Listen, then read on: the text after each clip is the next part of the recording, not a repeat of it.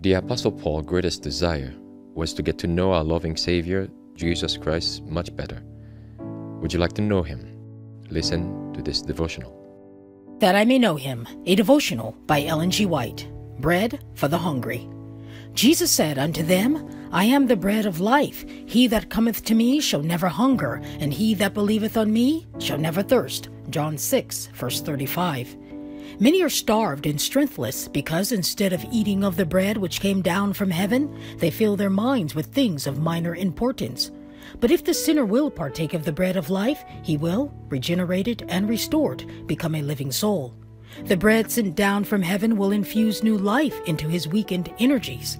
The Holy Spirit will take of the things of God and show them to him, and if he will receive them, his character will be cleansed from all selfishness and refined and purified for heaven. To the careless, the indifferent, the unconcerned, those standing on the precipice of ruin, Christ says, Open the door of your heart, give me entrance, and I will make you a child of God. I will transform your weak, sinful nature into the divine image, giving it beauty and perfection. Not only does Christ give us the bread of life, but the water of life, which he gives is as a well of water springing up into everlasting life. It possesses life-giving properties and purifying efficacy, for it proceeds from the throne of God. Those who will permit God to work in them will grow up unto the full stature of men and women in Christ Jesus. Every power of the mind and body will be used in the service of God. He has wonderful blessings to give to those who will receive him. He is mighty in strength and wonderful in counsel.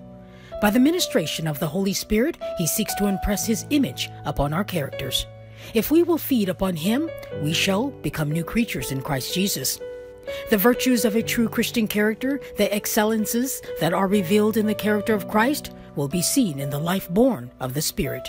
Man, with his human nature, will become a partaker of divinity. The power of Christ will work to sanctify every part of the being, diffusing life, activity, and soundness through the whole and developing spiritual efficiency.